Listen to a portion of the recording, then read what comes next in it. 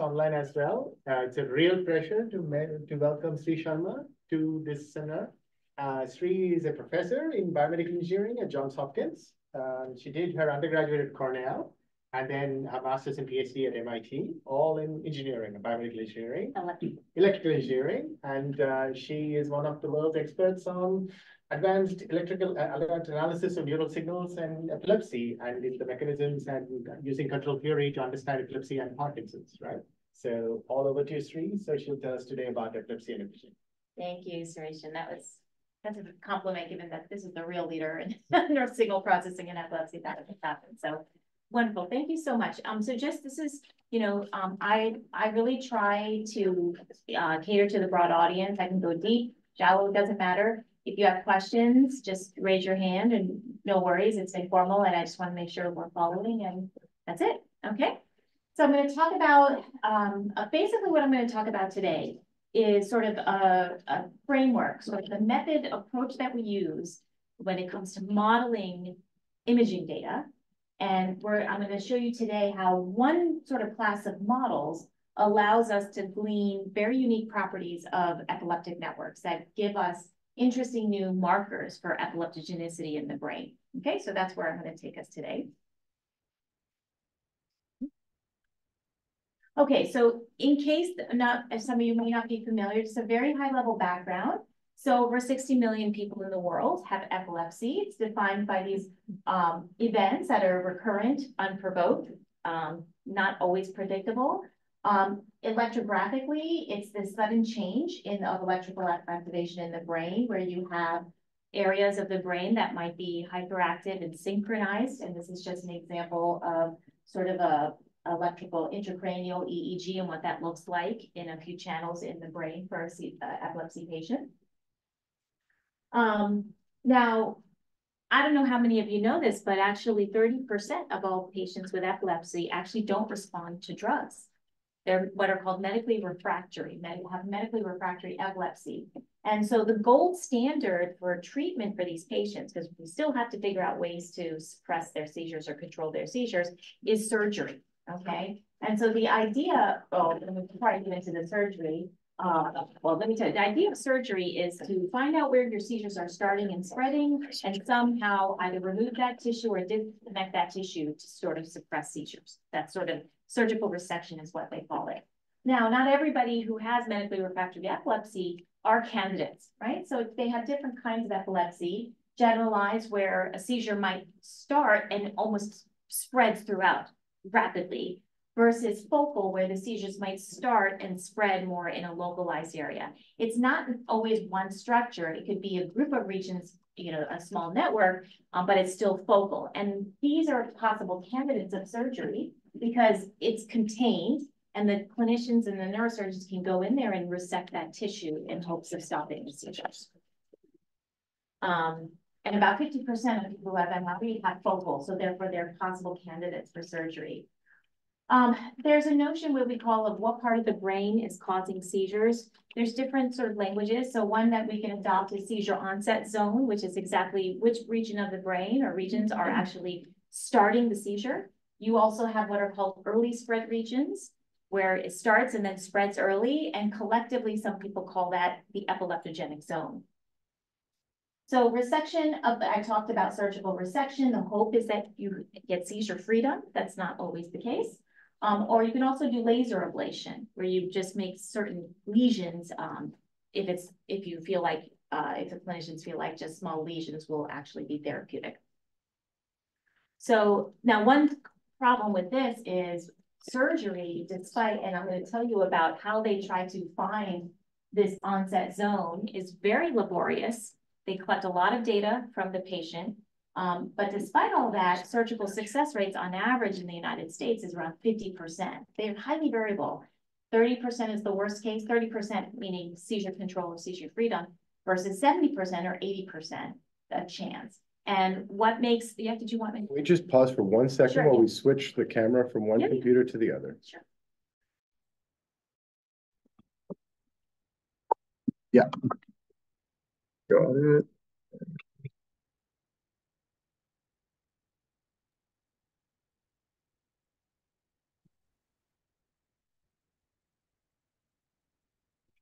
Yeah. Excellent. Okay. And let me just get on. Sorry, we apologize for this. We just had a computer that decided to update in the middle of.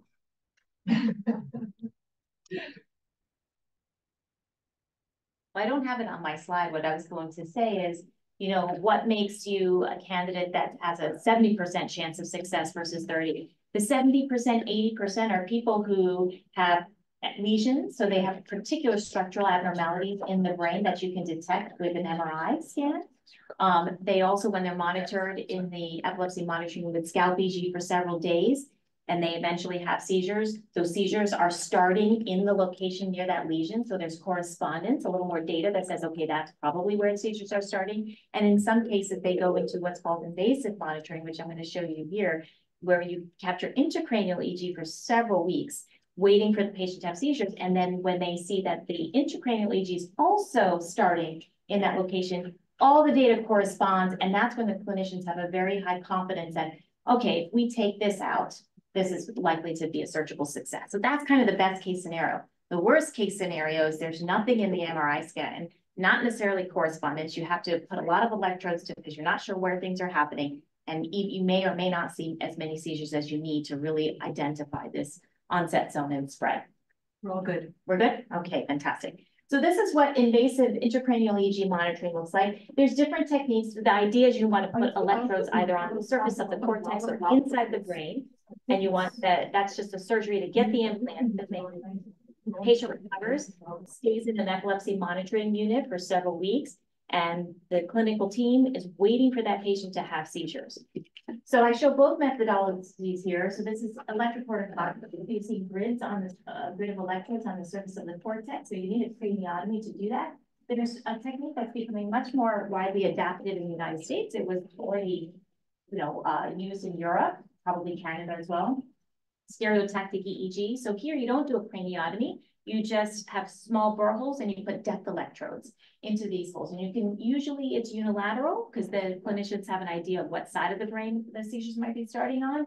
But on each of these electrodes, there's 10 to 16 contacts. And so you'll get multiple structures, sort of local field potential activity. The patient recovers from that surgery and his monitor stays in an epilepsy monitoring unit in the hospital for typically 2 to 3 weeks. Why? Because as I mentioned, the clinical team is waiting for them to have seizures. So they typically are on medications, they start tapering them off when they go in, and then they're kind of no medication for a while, and they're hoping to see seizures. They want to at least see 3. And what they do is through visual inspection, you'll see a seizure, they'll start looking channel by channel and saying which channels are, exhibiting something that's abnormal. And they have various models of what abnormalities are. And then they say, okay, I see something happening in this channel, this channel, this channel, that corresponds to this region, and that's where we want to do the surgery. Okay, and with all of that, it's still grim results, I would say. And so what we are planning is that, not all failures are due to the fact that the clinicians got it wrong. Okay, this is a very complex disorder. Clinicians could very well be very accurate in identifying where seizure starts and try to treat it, and then other things can go wrong and seizures can return. Other areas can become epileptogenic and so forth. So it's not always about that, but we certainly think we can improve in coming up with better ways to identify where do seizures start. Another approach we think we're gonna talk about later is, now that you have electrodes in the brain, you can actually stimulate, and clinicians do that. They stimulate the regions because when they stimulate, they do that typically at the end of the monitoring phase because they want to make sure when they do the surgery, that they're not going to cause impairments, right? Motor, visual, and so forth. So they stimulate to see, okay, are they talking or are they able to read when I stimulate that? How about their vision and so forth? That's called functional mapping. But we are going to talk about how we can look at stimulating the brain to understand seizure dynamics to help localize and identify where seizures start. Okay, so that's kind of a high level background and approach. So I'm going to take you back to calculus because what I'm going to now introduce is literally the class of models that we're going to use throughout to study the brain. Okay, so I'm going to start with calculus, right? So we're going to definitely move into sort of networks, okay, and thinking of the intracranial EEG as I'm getting partial observations from the epileptic network from these EEG signals. But I'm going to start with a network of one node. So I have x dot equals AX. Okay, you can think of that as a single node, one region. It's not interacting with anybody else. And the self loop is A. A is a constant, and A dictates what x sub t will look like, right? So I have a differential equation, x dot equals AX. What's the solution? It's exponential. X sub t for all time is e to the AT, x naught, unit times the initial condition. And depending on the value of A, you're either decaying or you're increasing, right? So that's one node. Now let's add a little bit of complexity. Let's make this a two-node network, okay? I'm sticking to the simple linear time invariant model. Linear because it's constant, x dot equals AX. Time invariant because A doesn't change with time, okay? And so now if I have two nodes, now the two nodes can talk to each other and influence each other with these AIJs, and they still have their subloops. Now A is a matrix, it's 2 by 2. And some of you may know it's actually the eigenvalues of that matrix that dictate what the solution x sub t looks like. X sub t now has two variables, x1, x2. And depending on where those eigenvalues are, you might see oscillations, you might see decaying oscillations, growing oscillations, you can have all kinds of solutions, okay? So you actually get quite rich behavior just by adding a second node. Now, if you consider even a more complicated, an n-node network, where n nodes are interacting and so forth, that's when things start looking much more rich in terms of the types of signals that can come out, even with an x dot equals AS. Okay, and for the same, in terms of what dictates what these signals look like, the eigenvalues of that matrix. So my claim is that matrix A carries a lot of information. We're going to talk about what we can glean from this A about network dynamics. Okay. And so that's what we're going to try to exploit in trying to come up with markers of epileptogenicity. Okay, so we're going to use the language. We're going to call this dynamic network model. Why dynamic? Because it's x dot equals AX. I'm trying to predict future activity from present activity. Okay, so not to confuse this A matrix with functional connectivity. So maybe some of you who do neuroscience and look at imaging data, you have many time series, many signals, and you can look at pairwise correlations or coherence and so forth, and build what's called a connectivity matrix that says, how does this region correlate to that region? That is not what this is. Because a correlation matrix, a connectivity matrix cannot generate data. This is a model that if I have A, I can actually simulate EEG. Okay, so there's a little bit of a difference there. Okay. So with that said, the claim is that this very simple model can actually reveal properties of epileptogenicity. Okay, so what I'm going to talk about today are three different markers gleaned from this type of model. One is neural fragility. So ictal means seizure. So that particular marker is going to want to see snapshots of seizures. So it's looking at the intracranial EEG during seizure to basically say, where do seizures start? Okay. So that's that marker. Then we're going to say, okay, but what if I don't see a seizure? Let me take 5 minutes or a few minutes of a snapshot of the intracranial G when they're just at rest. They're not seizing. Can I take that data and say, where do seizures start? So we have an approach to that. We call that source sync. That's another marker, okay? But it's a different, where the brain is not seizing. Finally, if we have time, I'll talk about resonance. This time where there are clinicians are actually putting in pulses into stimulating one region of the brain and measuring the responses of those. We're going to look at that data, the response data, and try to say where seizures start. Okay, so we're after the same goal. In all three cases, I'm trying to pinpoint this onset zone, but I'm using different data in terms of conditions of the brain to do it. Okay, but the same model. That makes sense so far? Okay. So what is this model and how do we get it from data? So imagine I have some, intracranial EEG, for example, what we're going to talk about intracranial today. So every channel gives me a signal, okay? And what I'm going to do is look at a very small window, in this case, say 500 milliseconds. And I'm going to assume that in that 500 millisecond window, the brain is linear time invariant. We know that the brain is not linear, and it's not time invariant, probably not time invariant, okay? But in this tiny little window, we argue that it is. And I'll talk a little bit more about that. In that it can reconstruct that data, okay? But in that window, what we do is a very simple least squares type estimation to say from the data, can I estimate this A matrix, right? So I have n by n unknowns, and I'm going to use that data in that window to estimate this, okay? And then what we're going to do is once we have an estimate of that A, so that model in that window is that A matrix, I'm going to slide that window and repeat, and I'm going to get another A matrix, okay? And I keep going through the recording, and at the end of the day, from a single recording, I have a sequence of A matrices. So we've converted a snapshot, say a few minutes of EEG, to a sequence of matrices. And that sequence of matrices is what I'm calling our model. Now it's linear because it's all linear here, but it's time varying in that the A is changing over time.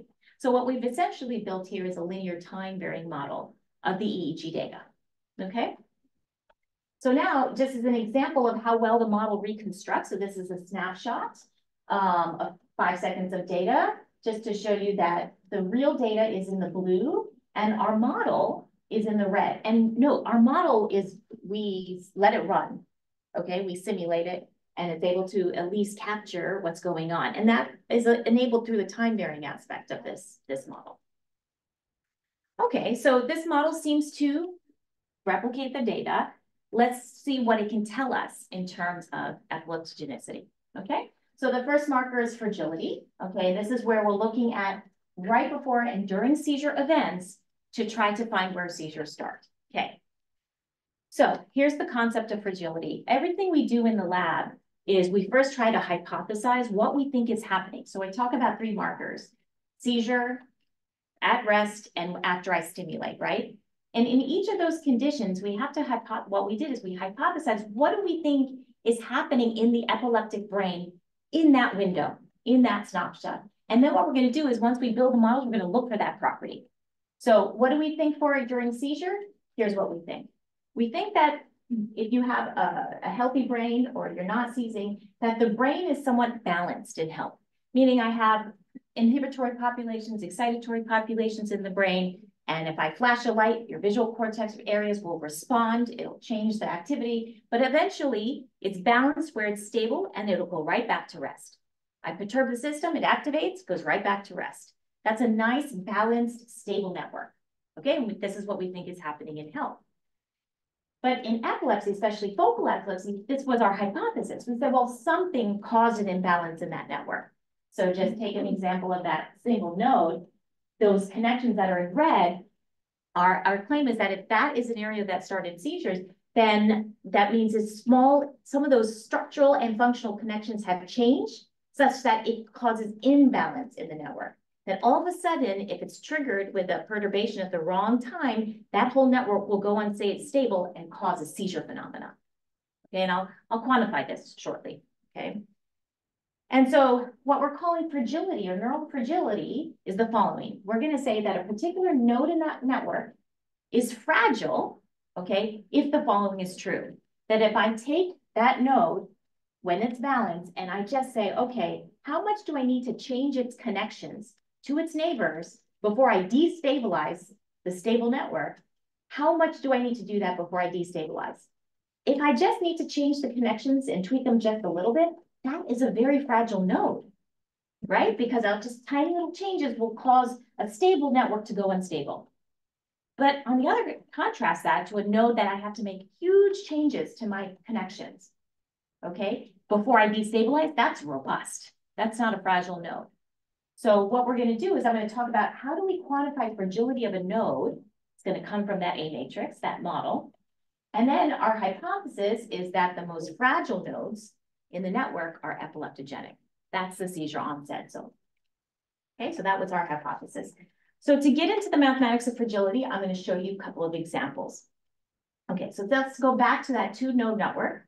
Okay, so I have an A matrix. I have a simple X hat equals AX model. I can draw it this way, where you can see the AIJ elements 3, -3. I have an inhibitory node, so its sort of influence to the other node is negative. Okay, start dampening the activity, and then I have an excitatory node coming that way.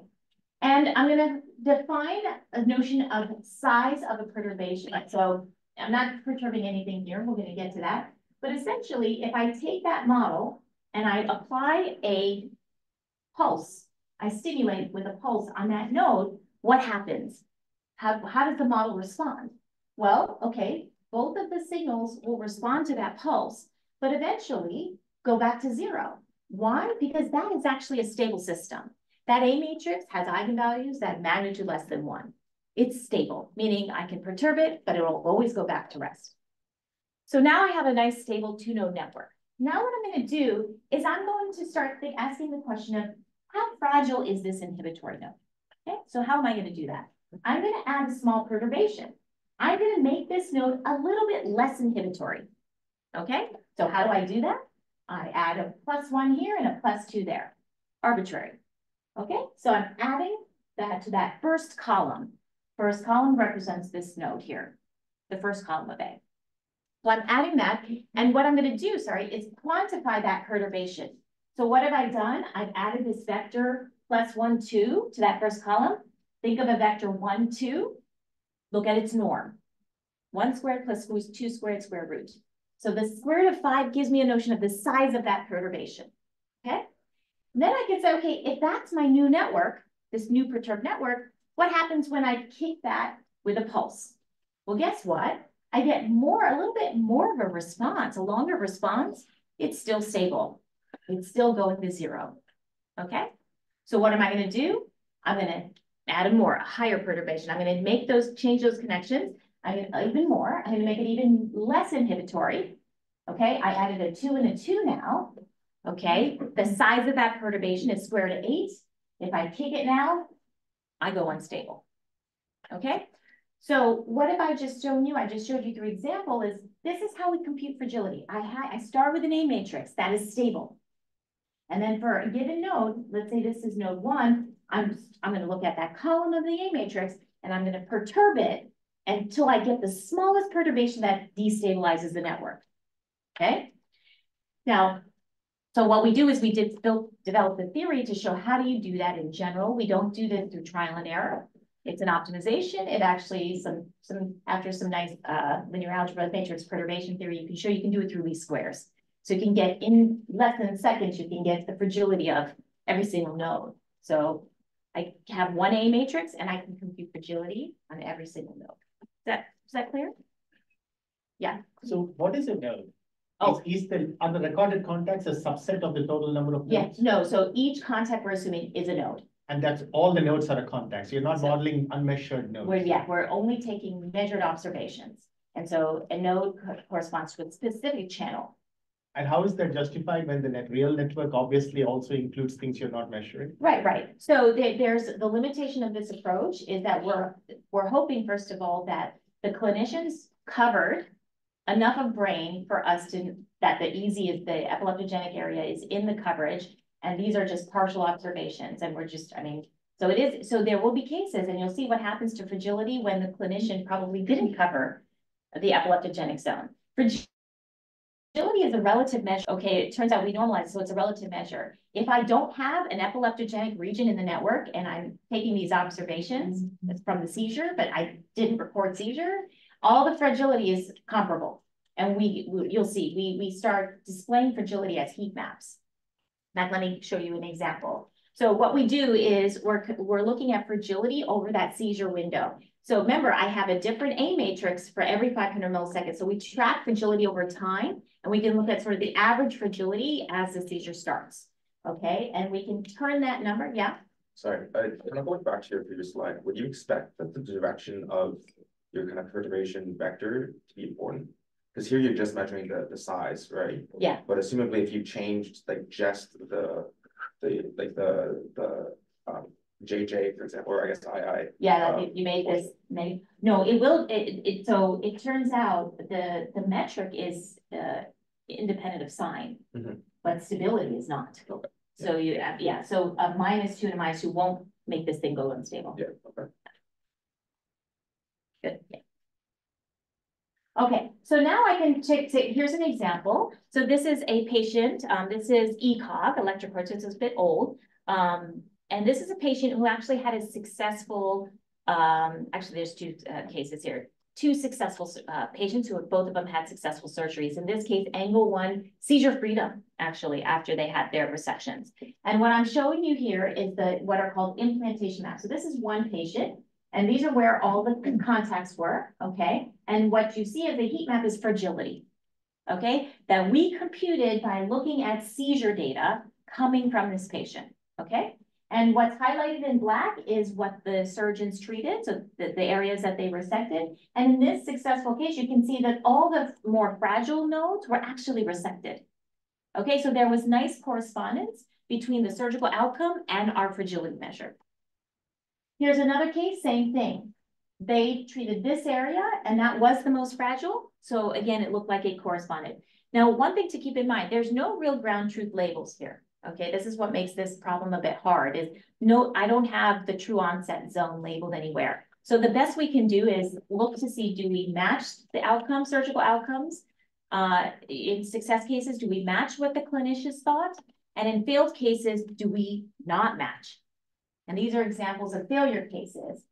This is your case that I'm talking about. This is a case where we think that they did not cover the epileptogenic zone because everything was equally fragile there. But if you look to your left, and these are the left two images are the same patient, just different viewpoints. And what you can see here is this is the part that was treated. Do you see my cursor? Yeah. Did you see it? Okay.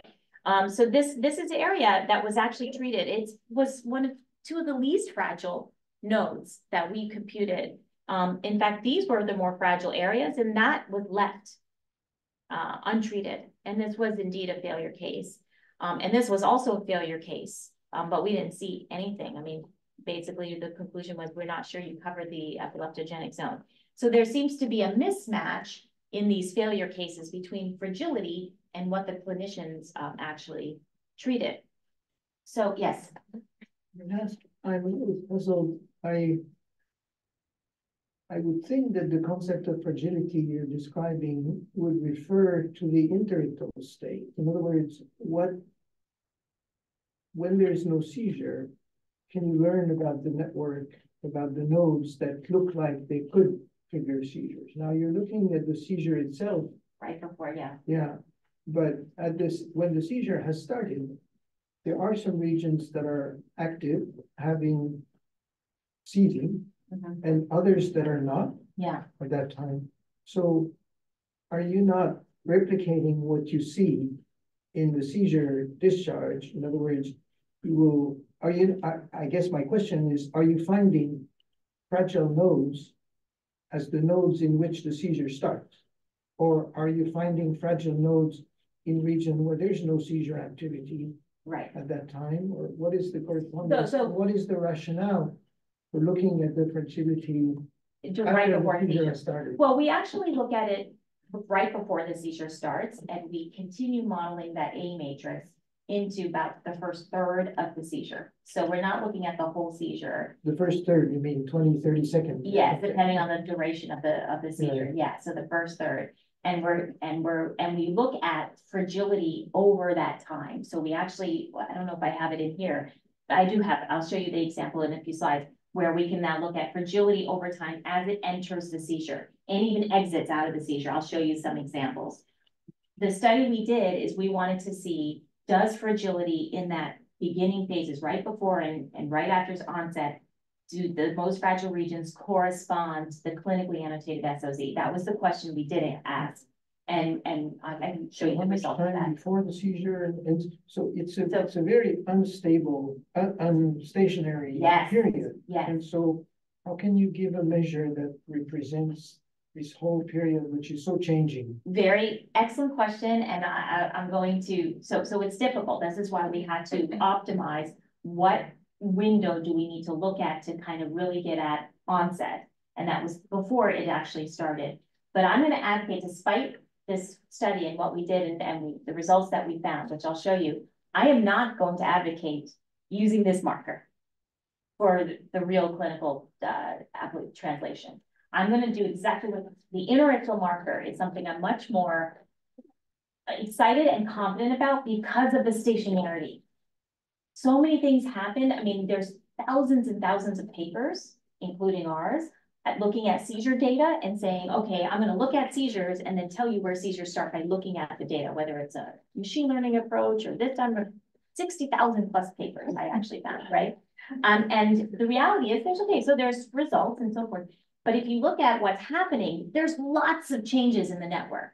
The dynamics are very complicated. It goes unstable and and then it changes over time throughout the seizure. But if you look between seizures, which is fewer people have looked at interictal resting state, things are quite stationary. And so that's where I would want to live if I'm going to make the claim. But you're absolutely right. And so because of things changing so much, we actually had to carefully optimize the window over which we computed fragility to have it correspond. You know, but I'm with you, and I'm going to get to the interictal marker. Yeah. So how do we sort of see how the correspondence? So the idea is we said, okay, we're going to think fragility is a good marker, carries information about the onset zone if it agrees with the clinicians in successful cases and disagrees in failure cases. And so we computed a statistic of agreement. Okay, and then from that statistic, we can threshold and say, okay, I'm going to now predict a success or failure based on this correspondence. And when you do that binary prediction, you get this type of ROC curve. This was done on 91. So this is a retrospective study where we took 91 patients, on average 3 seizure clips per patient, looked at fragility. They were treated at 5 different centers. And this particular case, oh, no worries. In this particular case, 44 out of the 91 patients had successful surgeries, 47 failed. So their operating point is 48% accuracy, just as a reference point. And we were able to show that we can improve on that. I think at least one utility of this marker, perhaps, is flagging failures, right? That's what I would maybe put my claim on in this. We compared it to lots of other markers proposed, looking at spectral power in different frequency bands, looking at network-based measure, graph theoretic measures, looking at coherence in different frequency bands and connectivity matrices, and fragility outperformed those on this very exact same data sets. Importantly, we also did a measure of interpretability, right? Even though the beta power had carried information for sure, that was the second highest performing feature, is just beta power in the same window. You look at the actual heat map. So this is the heat map I'm talking about. This is a snapshot in time. This is a seizure, onset, offset, and the left side is fragility on every channel. So the y-axis are channels, and you're looking at a feature over time. The left is fragility, the right is beta band power. And one of the things you can see is the interpretability of the map. You see a lot more contrast in fragility, where clinicians can just look at the map and say, okay, right before seizure, these guys became fragile, and this actually was fragile the entire time, right? And it's very hard to do with the beta map. You can't scale this. You can try to scale it, and you're not going to get that same level of interpretability. So we think that our thing was a little bit more, fragility is a bit more interpretable. Okay, so I'm going to move on now to interictal. That was a seizure marker, right? And I think it has its limitations, right? Because things change dramatically during seizure. So we wanted to go out and say, well, wait a minute, you know, if you have epilepsy and you have focal epilepsy, surely your brain is different than a healthy brain, right? And shouldn't I be able to catch some properties of this pathology in an epilepsy brain when you're simply at rest? And more, take it further, can I actually tell you where seizures are going to start by just looking at your resting state data? Okay, so that's the question. And we're going to use the same model, but looking at that A matrix differently to answer that question. Okay, so to get there, we ask this question, because I'm going to ask you this question, okay? Which is, okay, I care about in-between seizures.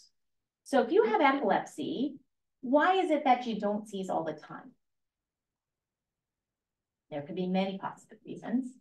We have one answer. What would you think? So just imagine focal epilepsy, you have this area of the brain, its job is to overexcite, cause a seizure phenomena. What could possibly be happening if you're not seizing all the time? I mean, there's probably a window right after a seizure where something different, right? It's exhausted or tired, or there may be a sort of a repression. Right, but I'm thinking it should be even 20 hours away from the seizure. 3 days away from seizure. You're not seizing. Why? Yeah, I have no idea. Okay. Well, But it's a very general phenomenon. Okay. I mean, why don't you have thunderstorms all the time because you have a thunderstorm one day? Okay, Why don't you have earthquakes all the time because you have an earthquake or a heart attack or whatever? right. So it's a very general phenomenon that you have seizures, you can call all these things seizures, that occur occasionally in a system that obviously is abnormal. Right. But that doesn't mean that that system has to be in that abnormal state all the time. So I'm not sure Right. I understand the. So I agree with everything you're saying, but our hypothesis was that perhaps sort of our immune response to sort of some abnormality in that brain that's causing seizure could be inhibition.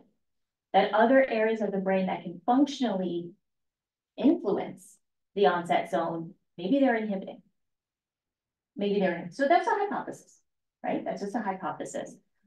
We looked into sort of some type of biological evidence. I don't have that slide here, but is there have other people seen this possible inhibition phenomena in epilepsy patients? So there's been literature out there on if you take cortical tissue that's pathological, epileptogenic, that there's an excess of, so you have excess glutamate and you also have excess protein, GTP, that's supposed to remove glutamate from the extracellular space, that's more of that is in the epileptic tissue. Things like this that were pointing to this possible mechanism of effective inhibition. But that was just a hypothesis, okay? Maybe wrong, but that's what we're going on. So that was our hypothesis. So then we had to say, okay, if I have this epileptogenic zone and I'm not seizing, and we have these other areas of the brain that are holding it down, can I figure out how to quantify that? Okay, so my student here said, okay, I'm gonna look at that intracranial EEG network again, and I'm gonna define the notion of sources and sinks. A node is either a source or a sink, or something in between. So a source is a node that has a high influence on other areas of the brain, but is not being influenced. So conceptually think of it as a lot of outgoing arrows, no incoming arrows. And the sink is the exact opposite, right? It's being heavily influenced by the network, but not influential, okay? And the hypothesis we had is the epileptogenic area, so onset zone, is that during, let's see, right before seizures, they're probably sources because they're actually able to influence the network. They can actually cause a seizure and spread, and it can spread. So maybe they're sources before a seizure starts. But when you are not even close to seizing, maybe interictally, maybe they're sinks. Something's holding them down, inhibiting them, or influencing them so that they don't cause that seizure phenomena, okay? So the hypothesis, so what my student went after is, okay, from the intracranial EEG, I'm gonna take a few minutes of interictal data, random. I don't need them sleeping or awake or interictal discharges or anything. Just give me 5 minutes. I'm going to build my models, and I'll talk about how I'm gonna find top sources. I'm gonna find top sinks in the network. I'm going to look for the top sinks that are highly connected and therefore can coordinate the seizure phenomena. Okay, and I'm gonna look to see that the top sources are influencing those sinks, not anybody else in the network, okay? And that collection is gonna be the hypothesized epileptogenic zone. Okay, so that makes sense? So then the question is, how do I quantify a source or a sink? How do I quantify influence? And that's where we go back to our model, right? I have the sequence of A matrices. Now I'm estimating them in an interictal period. And I'm going to just take it just as an example, just to show you how to compute sources and sinks. Think of an average influence matrix. So it's not the average A, average of the absolute value of A, okay? So each AIJ tells me how one node's present activity influences the future, okay, of activity. Let me break it down a little bit more. So remember, I'm going after, I need for every node in this network, every channel, I want a number that tells me how much of a sink you are or how much of a source you are. So how do I do that? So let's talk about node 1. What does the first row of node 1 tell me? It actually tells me, if you remember the model, is x of t plus 1 is a x of t, present, predicting future. So what this first row tells me is how does the present activity of the network influence the future of node 1? So that's incoming arrows. So if I'm node 1, my incoming arrows are dictated by the first row of that A matrix. Okay? And similarly, if I want to know how node 1 influences the rest of the network, I look at the column. Okay? So now what I can do is sinks are nodes that have a lot of high row norms. Their rows are high, but their columns are low. And I can quantify for every node, literally I can take the norm of the row vector, that gives me a number, the norm of its column vector, that gives me another number, and I can plot that into a 2D space. Okay, so every dot here corresponds to a channel or a node. How do I get to point, so for each node, how do I get this? So this axis is influenced by others. That's the incoming, that's the row norm. This is the column norm, okay? All gleaned from the A matrix.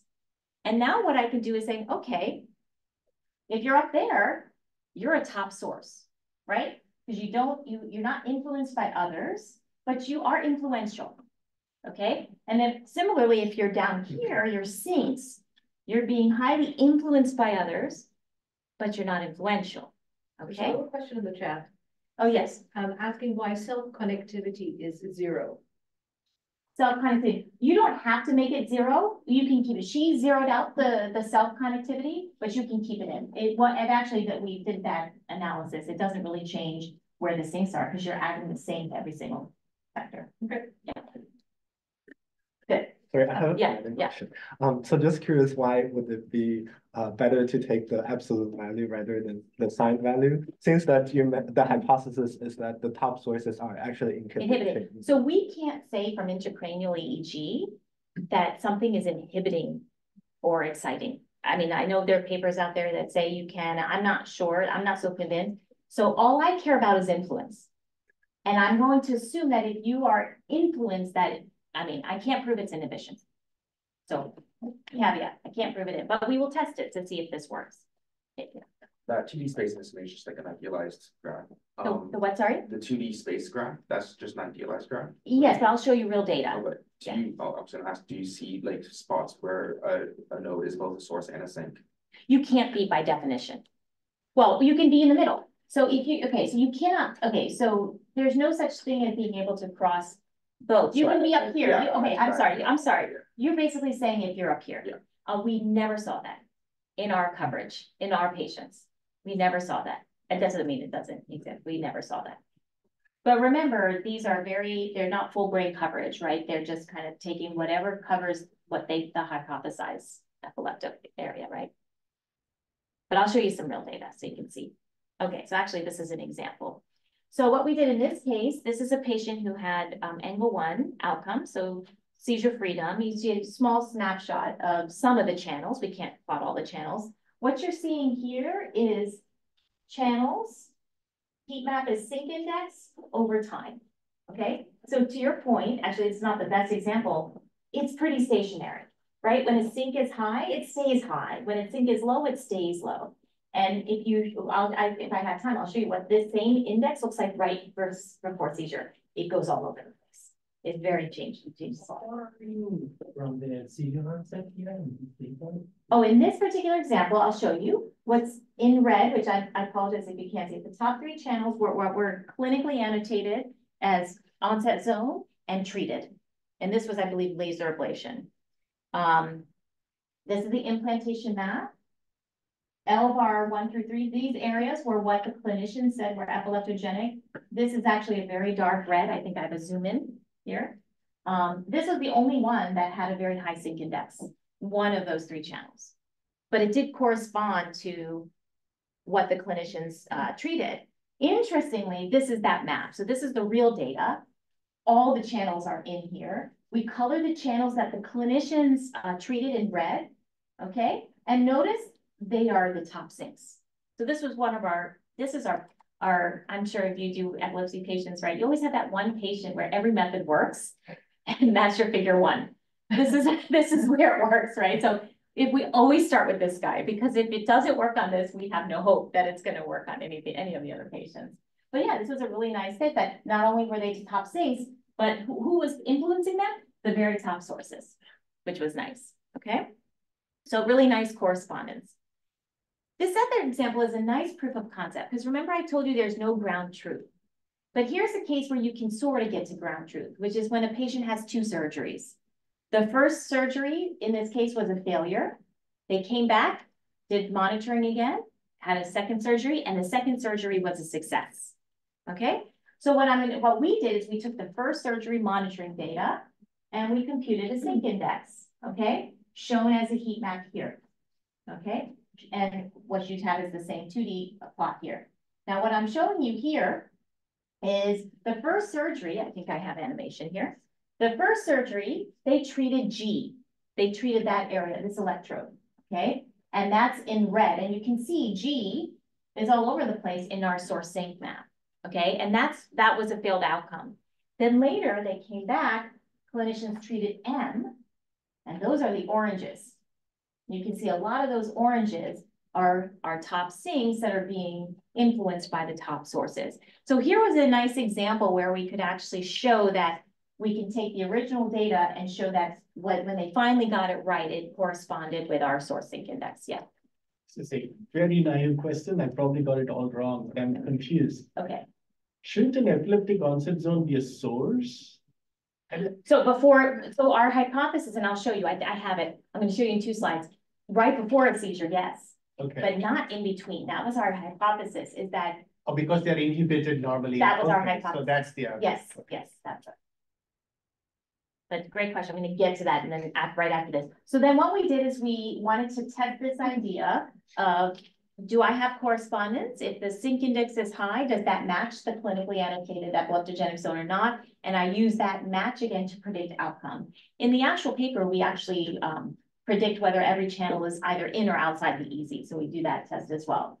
And so this was really nice because our accuracy close to 80%, average.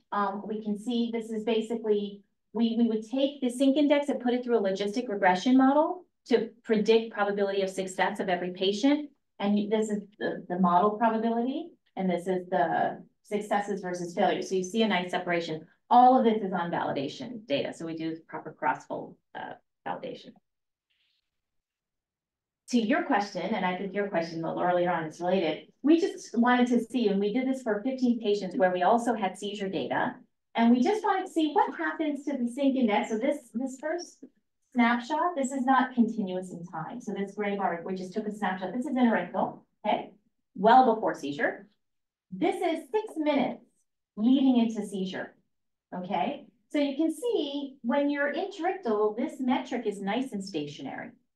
But the minute you start getting close to seizure, look what happened. These were our top sync. This was the top sync we had. They all turned into sources, what you're saying, right before the seizure. And then they start becoming sinks again, presumably because their network's trying to respond and stop this phenomena. And then there's different things happening post-seizure, right? So we were also looked at and analyzed for the same patients, like what happens as you enter into seizure and so forth. And we saw this type of phenomena. But the sources remain sources. Yeah, so then there's part of the network that's maybe not even participating, but they do change in the seizure. So they might be part of trying to hold, stop the seizure, but some of them don't change at all. They're not even involved. This is where the sign really comes in, right? If you're able to estimate the sign of the interaction. Well, this might just mean it's not involved, right? Because remember, they have a specific coverage of the brain. They might be covering areas that have nothing to do with the network. That's being, that's involved in the seizure. Any questions on that? I guess because one interpretation is this issue of inhibition, but it could be something different, right? It could be related to the signal. It's because essentially we are estimating A from the signal, and maybe, I'm not saying that that's the case, but let's say that they have a lower amplitude or something because when there is no seizure, there is not much activity generated in that region. And then maybe this shows up as a low. So that's So one thing we did do, which I don't have here, is we wanted to see if the sync index correlates to other metrics looking at power in different frequency bands, amplitude, the energy in the signal and so forth, and we didn't see striking correlations like that way. If it was as simple as, okay, the lower energy signals interictal, then that paper would have been published and it probably would have been gold standard in clinic today, right? But because everybody's different, and also all of this depends on coverage, right? And if they cover differently, you know, it's not clear. But I'm not claiming that this is it. This was our hypothesis. We came up with a way to test that hypothesis. It looks like it's showing some interesting trends and patterns. Needs more work. Yeah. You said yourself that you cannot say that it's inhibition. Absolutely not. So Yeah. we didn't prove the hypothesis. We proved that Correct. idea Influence. works. Yeah, we proved that the notion of influence works. Yes, absolutely. Yeah. I mean, maybe with fMRI or something with a different modality, we might be able to test this better. Okay, one more minute. Okay, so all I'm going to do, I'm not going to go through this study. Not 1 minute, you have a few minutes. Okay. 3, 4. I'm going to just tell you about this hypothesis because this is a more recent and I think it's kind of cool. And then I'll wrap up to give you just a flavor of what this is about. So this is a hypothesis where here's what we're going to do. Remember, the last marker was I put a single pulse into one area of the brain, one channel, and I look at the response. It's called single pulse electrical stimulation. And I'm looking at the cortical evoked potential, CSEPs. That's the response. And I'm going to look at that response data to see if I can say where seizures start. And this experiment was done, all of these is done with collaborations with clinicians. In particular, one of the neurologists at Hopkins, she really believes in CSEPs giving information about seizure networks. So she does very extensive stimulation. She will stimulate 30, 40 contacts. She'll spend an hour with the patient, and therefore we get a lot of rich data responses to different stimulation points. So we're going to add a stimulation term to our model, okay? And this will be our model, and I'll talk about what our hypothesis was. So you might remember well, you guys, I don't know, maybe Dr. Gottman might remember in Japan, 1996, around 700 children on one night checked themselves into the ER, all because they had seizures after watching a Pokemon episode. Did any of you hear about this? In that episode, there was a 12 hertz flashing light. Okay, so these kids ended up having what are called photosensitive epilepsy. It's a very particular stimulus, periodic stimulus at a particular frequency that triggers seizures. And in that case, it's a visual stimulus, photosensitive, right? And so actually, I was a graduate student at this time and doing control theory, nothing in neuro, nothing, right? And I read this article and I was like, oh, resonance, that must be resonance, okay? I had no idea that in my future that would come back, okay? So here's the idea. So some of those of you who are not, don't know about resonance. We experience it every day, that bridge, that collapse. It's not because of resonance, but so resonance is the following phenomena. If I have a system, take a swing, okay, the actual physical spring has a natural frequency. So when you push your little sister or, on the swing, you know that if you push too much, they're not going to have a big swing amplitude. If you push too slowly, they're also not going to have an amplitude. But if you push at that natural frequency of the spring, they go flying, right? And that's what's called the resonant frequency. So if you were to plot the amplitude, the response of the swing, its amplitude versus the frequency that you're pushing at, you will see a peak at what's called that resonant natural frequency. And that's called resonance. Okay, bridges have that. Suspension bridges have that. If you jump on the bridge, there's a certain frequency. If you jump at that frequency, it'll have high amplitude, okay? So here's what we were thinking. So we're thinking, okay, is it that if you have an epileptogenicity, if you have an onset zone, is that an area of the brain that if I were to trigger it with a stimulus, that it would have a resonance? And in particular, if I hit it at a specific frequency, would it cause a seizure? That was where we were going with this. So that was the question is, are epileptogenic areas of the brain highly resonant? And I can only compute resonance from stimulation data, okay, response data. And the second, she took it even further, my postdoc, she says, okay, if I can identify the resonant frequency for a given channel, a given area from the data, data, can I then tell the clinician to go try it out and see if she can elicit seizures? And we did that. So I'm going to show. So that was the idea, okay? So we thought red hypothesis is resonant regions correspond to seizure onset zone. And if that's true, we should be able to elicit a seizure with a periodic stimulus, the right place at the right frequency. Okay, so I'm going to see what I can do to get you to the punchline faster. So the way we did this, okay, again, we're estimating models from data, okay? So this is just an example. Again, the clinician is literally putting a pulse, measuring the response, a pulse, measuring the response. So for every pulse, every channel she stimulates, she gets responses from everybody else. And what we're going to do is for every time she stimulates a region, I'm going to build a model for that particular network, okay? So let's just see. So here's the model we built. So this is an example of what the resection response might look like. This is typically like a 2-second window. And we're going to build a simple linear time invariant model, 1A matrix, because it's just 2 seconds, plus a BU, where U is basically a sequence of zeros and then 1, where she hits. And she does pairwise channel, so we put 1, 1. Okay, so that's the B times the pulse, U. And now I can estimate A and B from data for each channel that she stimulates, okay? Now what you can do with this model, and this is just showing that the model can reconstruct the data. So what we do with this model is, again, this is for the electrical engineers, is we can compute what's called a transfer function. From input U of t to my output, this case I have many outputs, x of t, so it's a single input to multiple outputs. Transfer, it's a vector of transfer functions, okay? And what we can do is once I have a transfer function, for those of you who know, I can actually draw what's called a Bode plot, which tells me what's the gain of that system, amplitude of output divided by amplitude of input, when I hit it with a periodic stimulus at every single frequency. Right? So what's for linear systems, for those who might know linear systems, or even if you don't, if I have a linear time invariant system, I can draw this whole plot just with one impulse response. I kick it with a pulse, I excite all the natural frequencies, I can draw this plot. That's what the clinician's doing. She's putting a pulse, I'm making an assumption that it's LTI, and I'm drawing the Bode plot. Okay? So with that said, the hypothesis is if she happens to stimulate an onset zone, I'm going to expect a peak.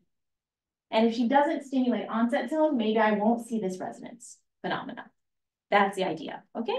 And so what she does is with data, I'm gonna go straight to an example. We did this on 32 patients where we're looking at all their C-SEPs data. We're building Bode plots, multiple Bode plots per patient, and we're trying to find out which Bode plots have resonance and saying that's the seizure onset zone. Clinician, go and stimulate and see if you can trigger a seizure, okay? So I apologize that I'm skipping through this, but I'm happy to share any papers. This shows you an example of what Bode plots look like. So this is a patient, this is the implantation map. The red Bode plots are the when she stimulated onset zone, her own clinically annotated onset zone. You can see many of them have higher gain and have that more peaky resonance. And this is a case where in her onset zones, we didn't see resonance. We saw actually somewhere else resonance, okay? So we do a similar test of trying to see, can we see correspondence between Bode plot resonance and SOZ? So we do that. Now I'm just going to show you the seizure triggering. So then what we did, so this is what we're doing now, is when Dr. Kang is doing her normal stimulation, we're getting all the responses, she gives us a call. She says, you have a half an hour. And what we do is we process all that data, we compute all the Bode plots, we look at it's very manual now, we look at the Bode plots, we look for resonance, we write a list, we call her back and say, okay, June, we want you to stimulate this guy at this frequency, this guy at this frequency, this guy at this frequency, and we see what happens. And what happened is when we did, here are 5 patients, I think we have 6 in the paper. We were able to actually trigger not just a seizure, but the native seizure, meaning something that looked like the seizure during passive monitoring. In this case, 4 out of 5. We actually were doing 4 out of 6. It was a thing, which was really surprising to June because she says when she just regularly does her SPES or even functional mapping, they rarely trigger seizures just without trying to, right? So she was really intrigued that we were able to trigger seizures with this approach. And I think I'm gonna stop there. Just want to acknowledge, so all of this work are my students and postdocs. So Adam Lee did fragility, Christine did sourcing, Rachel, which Dr. Gutman, you might know Rachel, did all the neural resonance. And this is the neurosurgeon, many of his patients, but he wasn't the only one. We worked with many clinicians. This is Dr. Kang, who does the single pulse electrical stimulation. Just wonderful, wonderful. It's been amazing working with them. And without their trust in us with, handing over the data and their input, they had a lot to do with the mathematics and the visuals that I showed you. That source sync map where you had the nodes, that was Sarah, the neurologist. She said, you know what, I think you need to show it like this. This was a teamwork. Thank you.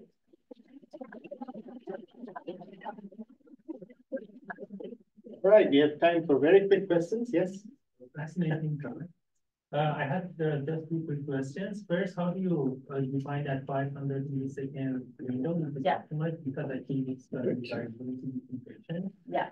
And the second question is that when you define the linearized system, at least based on my experience, I've done a lot of modeling of the EEG data.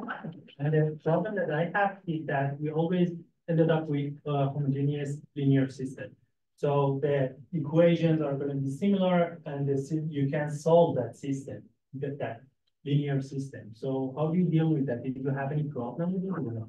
Okay, let me answer the first one, and then I want clarification on the second. So the first question, how do we choose 500 milliseconds? Actually, we published a conference paper on this so it's a good question, right? If I pick too short of a window, I'm probably not going to get a good enough estimate because I have more equations that unknowns input, right?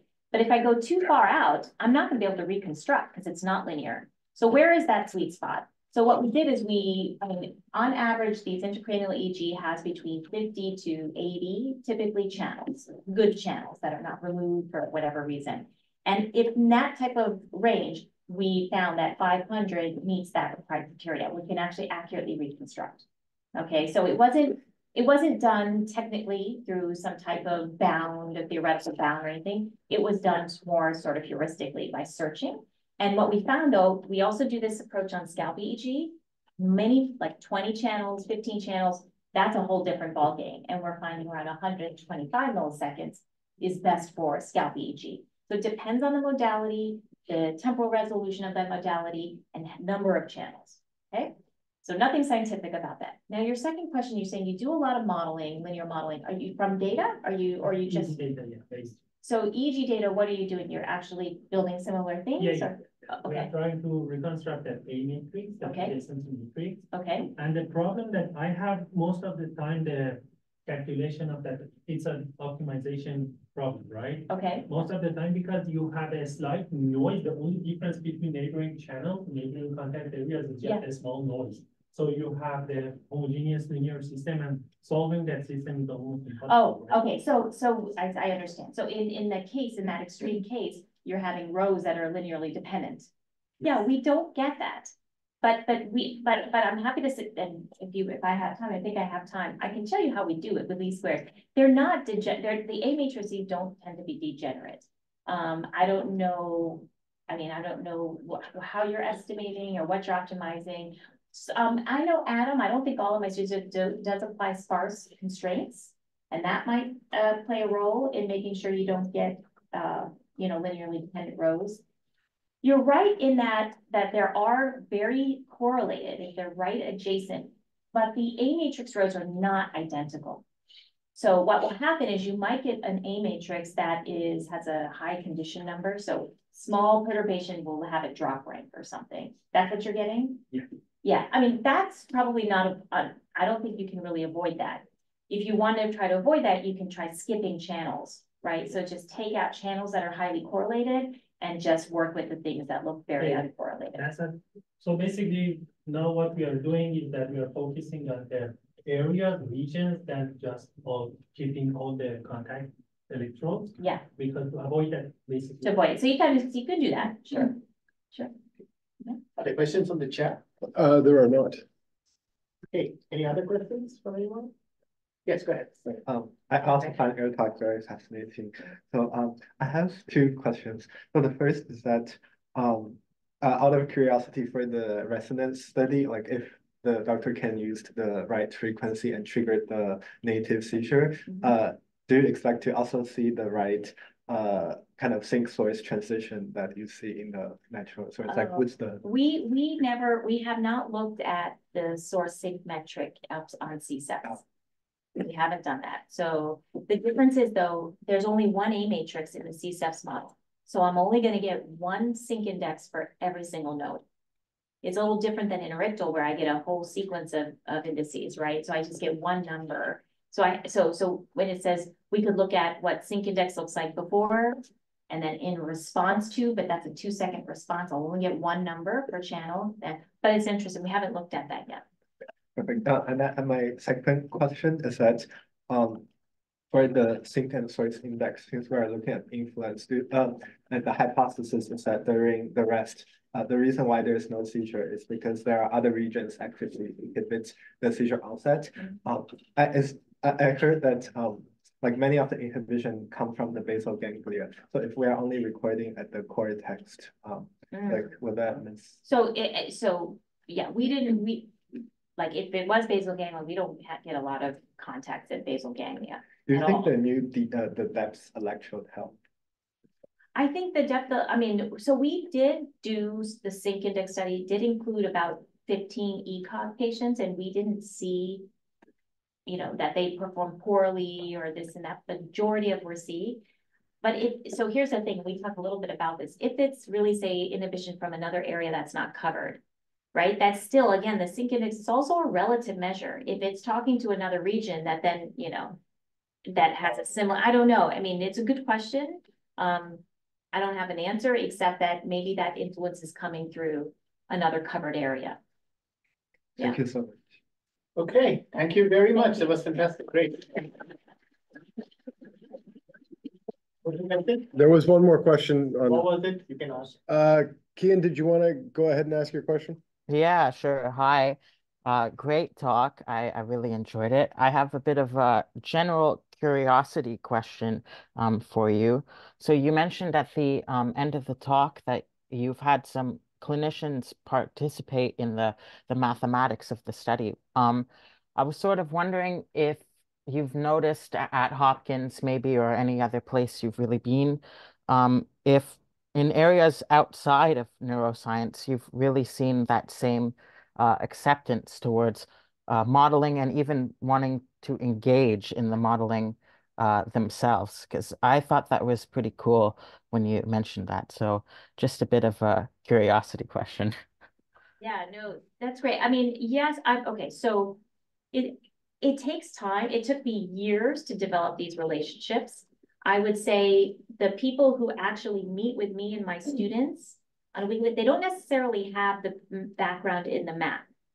But what I found is they will engage you. They'll give you feedback on what they're seeing. They'll ask more questions when they can understand something about what the math is getting at, right? So with the fragility mathematics is probably the most sophisticated out of anything. Yeah, definitely. Because they have to understand stability, eigenvalues. Okay, now I'm perturbing the matrix. I'm moving the eigen. I mean, it's control theory, right? So how do I do it? I tried to get them on board with the concept with that visual.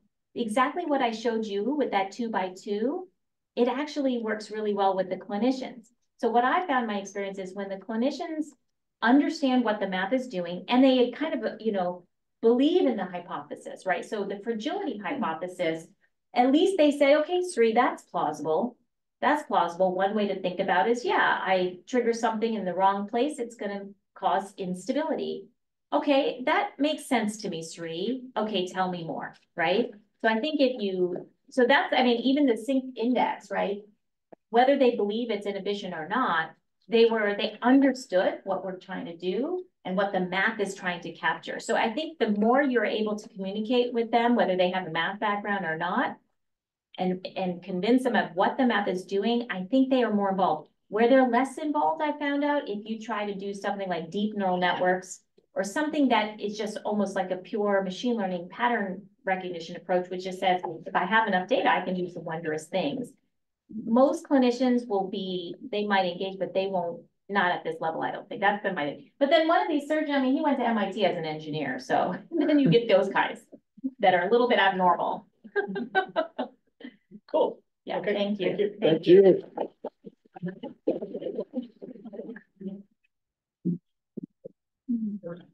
We have for all students to have